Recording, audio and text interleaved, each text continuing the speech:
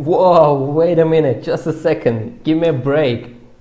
Ripple just surpassed Ether. Ugh, my eyes hurt.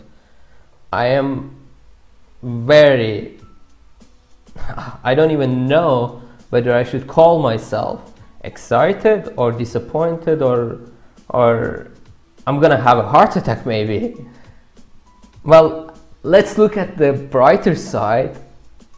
The market cap is flying one more time, and on another note, Ripple, although I don't really like Ripple that much and I publicly always said it, one thing is clear, that they have done a very good hype creation.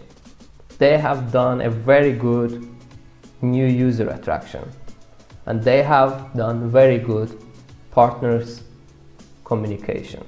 So Ripple, although I'm not a very big fan of you, well done, good job, and please keep going further and further.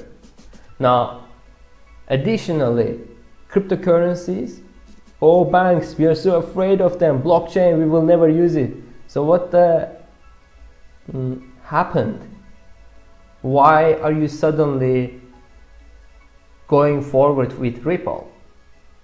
And sooner or later, by the way, you banks will be utilizing blockchain technology or go bust. Yes, you banks. Whether you're Barclays or HSBC or whatever you are, yep, you will have to utilize this technology. And Bitcoin right now is standing at $6,730–40. Ripple at 63 cents, while a couple of days ago it was just 26 cents. And Ether at 230–229. And across the board, all the pairs or all the cryptos are in green zone, at least the top 10. Now, it is another remarkable fact that when the market is in a green zone, it attracts more and more adopters. It is human nature, it's okay.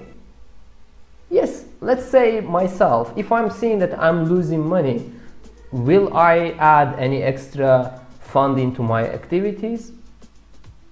Or will try to cut my loss short?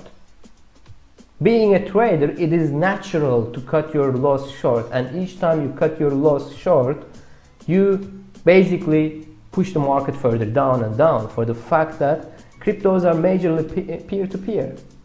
Supply and demand.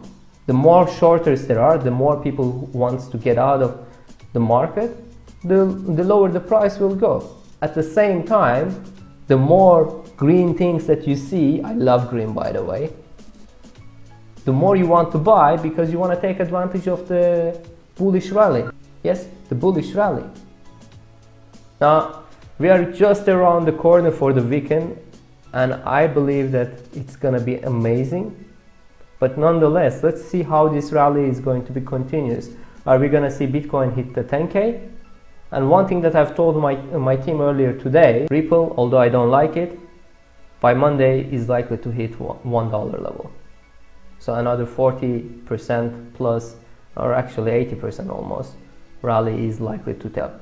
Meanwhile, from technical perspective, bear in mind that $6,820 level, there is a potential resistance for Bitcoin, and for Ether, it's 236 and 315. These are the main resistance zone. I want to see you in my next video. This is Yakub Ibrahimov joining for A to Z Markets, a 7 Markets Group company. Until next time, stay blockchain, stay positive, and stay decentralized. See you then.